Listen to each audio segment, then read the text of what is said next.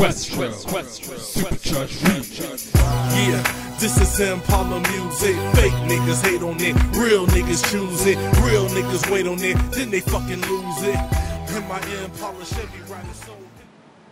Alright, what's going on, world? You are now tuning in to Mamba and Jared Hawley, Boycott Magazine, boycottmag.com. This is an interview with Austin's new upcoming, Austin's best comedian. I said, yeah, best comedian. Bringing out houses down, all of ATX, North Austin, Southwest, the whole damn city. What's going on, man? How you feeling, Jared? Not much, man. Doing good, you know. That's what's up. All right, man. So let's get right into it, man. So what made you want to start comedy? I don't know, man. I've been talking shit my whole life, so I always been somebody just talking shit. And I had an uncle, man. He came up to me like at a family function some years ago and was like, "Man, what you want to do with your life?" And I was like, I don't know, you know, work, get a job, do something. He was like, "Nah, fuck all that. You gonna be a stand-up comedian, and I got the material." So I was like, I don't know about all that. But then, you know, a few months ago, I was like, fuck it, let me try this shit out. I'm hooked. What's up, man? As a comedian, when you first started out, was it pre-written or was it freestyle?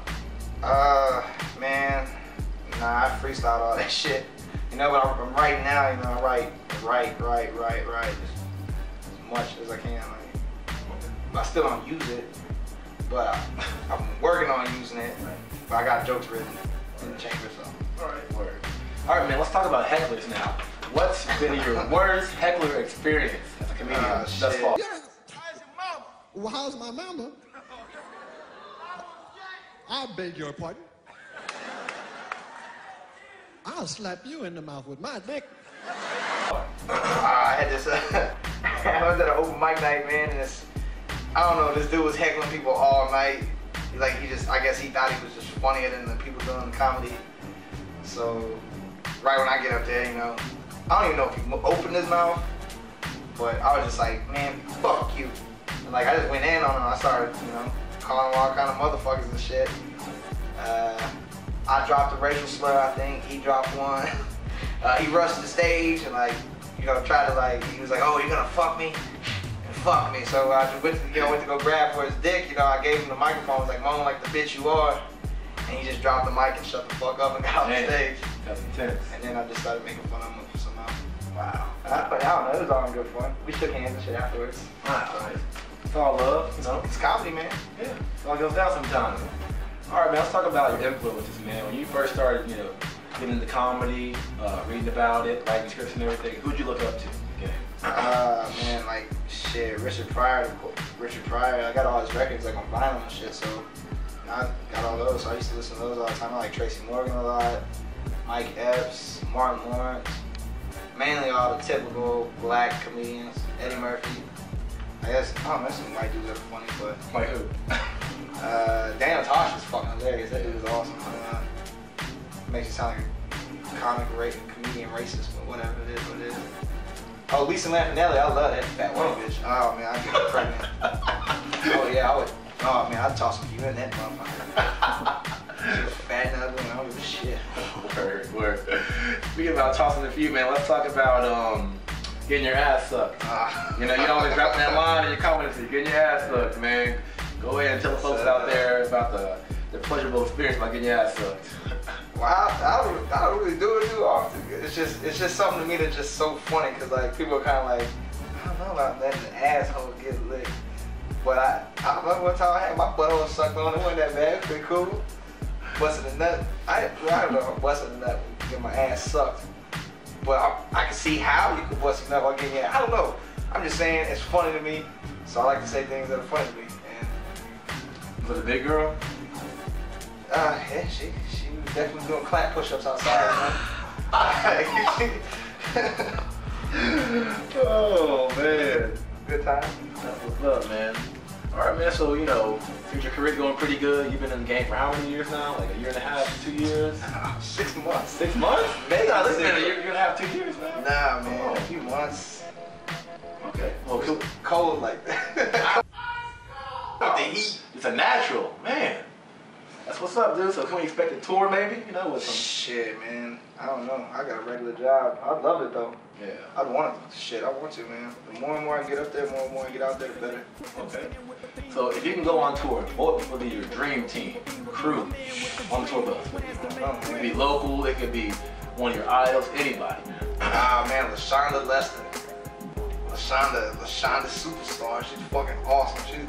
She's like out here at like probably one of my favorite comedians out here. She's fucking hilarious. And she's pimp bitches. What? Yeah, she's pimp bitches back in Detroit. That was a shit. Dang, Yeah, yeah, the D is so cold. So cold. I enjoy it. Word. So I mean, we could have her in the tour, but with a stable of hoes, like, you know what I'm saying? I had the rest of the crew, man. Come on, let's do this. Holding down the fort. Word, man. All right, let's talk about panhandlers. I throw my money on the floor.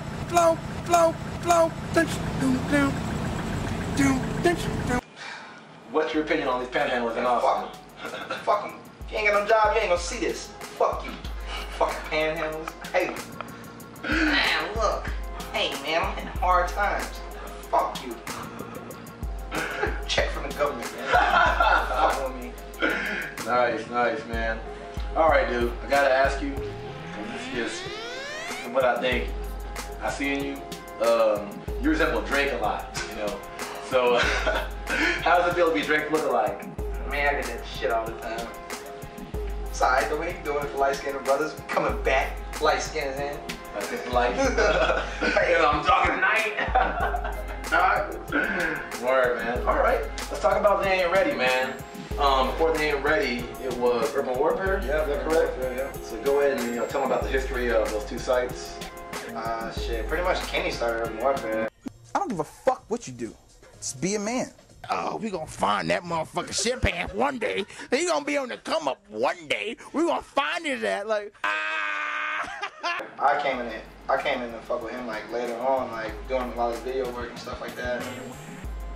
And then we all moved away from San Antonio and what's it called?